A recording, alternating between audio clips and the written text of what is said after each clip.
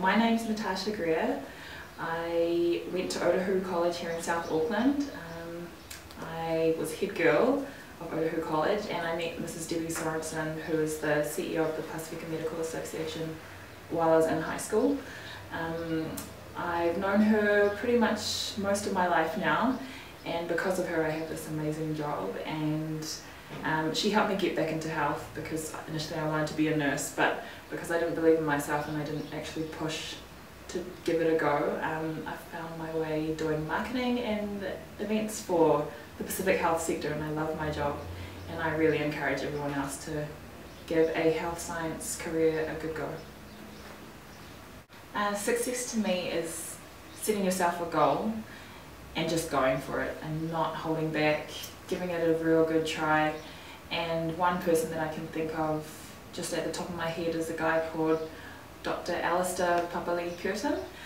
He went through Students Are Our Future as well, and I remember being really inspired by him because he went through high school and teachers would always say, oh, you should give trades the try, or you know, giving him other options and not anything like medicine. But he really believed in himself, and he set himself the goal of graduating in medicine, and now he's a doctor, and so he's graduated, and now he's married to a girl who's also studying medicine as well, and they have an awesome future, and it's all because he believed in himself and he set that goal, and he really did give it a go, and he went through a whole lot of studying courses to help him because everyone learns differently, and so he went out and did what he could to achieve his goal of being a doctor. Yeah. So recently we've just launched a book, and the book is called Nurse Navigators, and it's not often that you get to hear about Pacific health professionals who have been around for years and who have done really amazing things with the community and with their own Pacific country.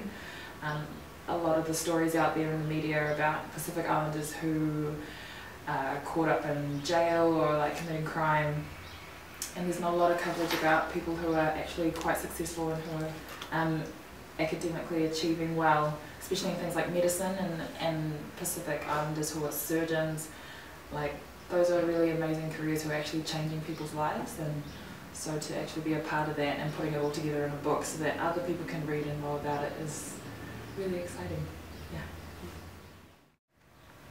I was always too scared to make mistakes, and so I'd always try to play it safe.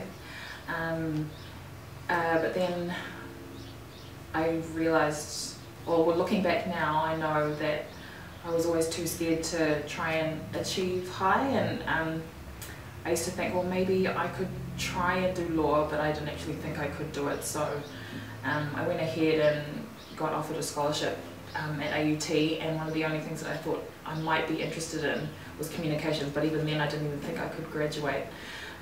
But something like medicine was never really pushed or encouraged as something that I could do, and I would never even believe that I could do it.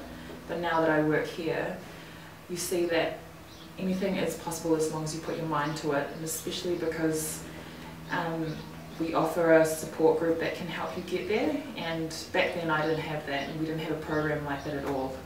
And so the program Healthcare Heroes offers you the support academically and also interpersonally as well, just to encourage you in your everyday. And it's also a mental thing, like when you put your mind to it, you actually can do anything. And I never really knew that at all back then, so if there was a mistake that I made, it was I never believed in myself and never pushed myself to aim really high.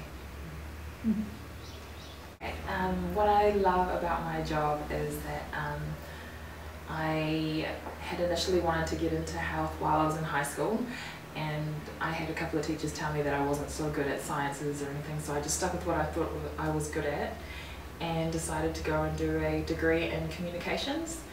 And so I found my way back into health, and now, even though I'm not on the front line like the rest of the others who are doctors and nurses, I still get to kind of be in the health sector, and that's kind of exciting, and I love being a part of it. We get to travel to places like Fiji, and maybe the year after next year we'll be going to Tonga, so I love it.